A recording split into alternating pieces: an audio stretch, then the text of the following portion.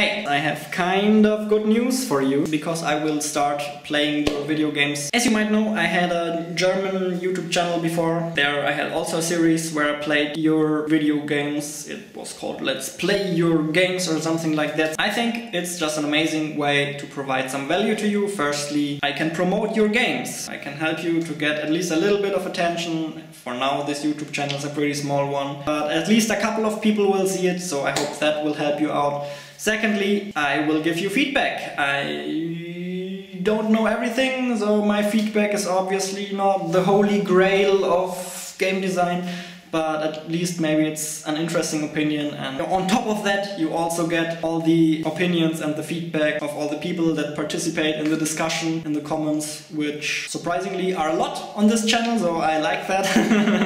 That's very cool. I want to make that something that you yourself can leverage. If you create your own games, then I want to give you the opportunity to get my feedback and to get the feedback of this amazing audience that we have right here on this YouTube channel. I think it's just an awesome way to provide value to you. At the same time, it's a pretty easy video to make.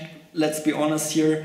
I just have to sit down and play your game for 10-20 minutes, do a tiny bit of editing maybe, and video's done. So that will maybe in total will take me an hour or something like that. Probably a bit more with thumbnails and upload and people. Blah, blah, blah. In my opinion, the series is just something that both helps you and me. Yeah, of course, the audience, you guys.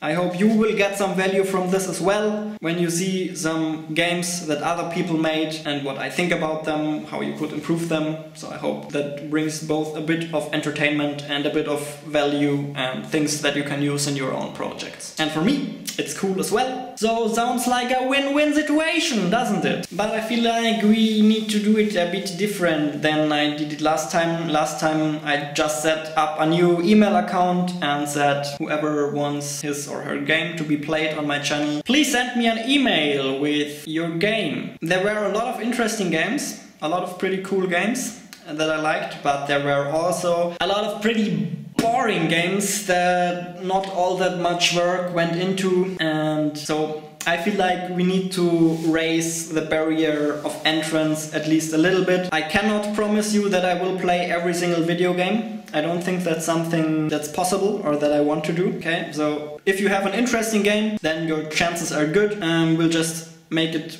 in a pretty similar way. I will set up a new email account, then you will have to send me an email that contains the following things. Firstly, a download link to your video game, or if it's small enough, you can also send it as an attachment in the mail. So the first requirement is that your game is easy to download. If it's not, I will not play it. And secondly, it would be cool if you could tell me in the mail what the game is about and send me a screenshot. If you send an interesting screenshot and tell me what the game is about, then your chances automatically rise. Because then I know what I'm getting into, and if it looks somewhat interesting, or if I think there's something interesting you can learn from this, or some interesting feedback, or maybe even something interesting that's really bad about it, then I will probably play it. Think of it as a pitch. You're pitching me your game, and also include in the mail what you want to have feedback on, which parts of the game aren't you sure about, what do you want to know, what do you want to figure out. If you ask specific questions, if you ask interesting questions, that also raises your chance that you'll get featured. So if you have a really crappy game but ask good questions and have good points what you want to get feedback on, that can also work. I think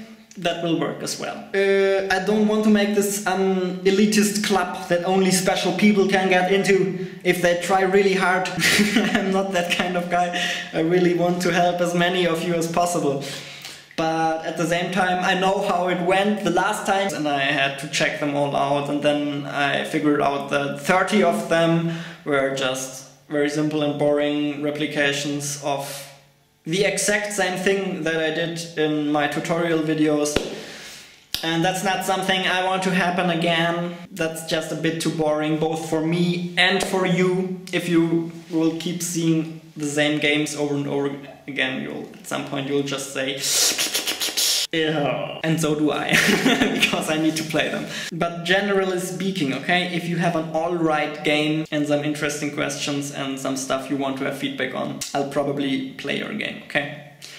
especially in the beginning. This YouTube channel is super duper small, so in the beginning I will probably play pretty much anything that comes my way, and then as we grow we'll have to see how we do it. Yeah, let me know what you think about this idea, but I think we'll just try it out, and then after 3 or 4 episodes we'll either shut it down if you're not interested. If you don't think it provides a lot of value to you, then we'll obviously shut it down. So for now it's an experiment, and if it works we will continue going down this alley, because as I've just said, I think it's a win-win situation for both for the audience as well as for me, as well as for the people who can feature their game on this channel. I think it's good for everybody, so let's at least give it a shot. Let's try it.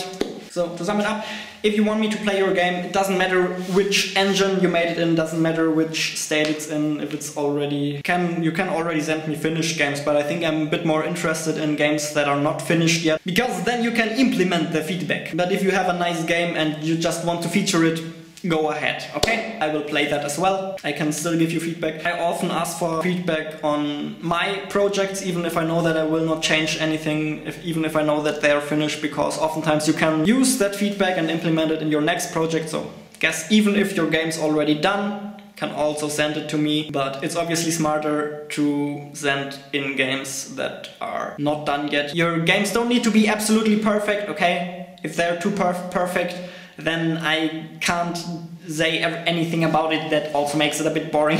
So they don't need to be absolutely perfect. If they are absolutely perfect, also no problem. Just don't worry too much. Just be aware of the fact that at some point I might not be able to play everything anymore.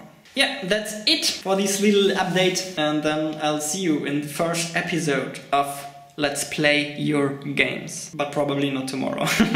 Tomorrow's probably a different video. Thank you very much for watching. Make the world your playground, and see you tomorrow.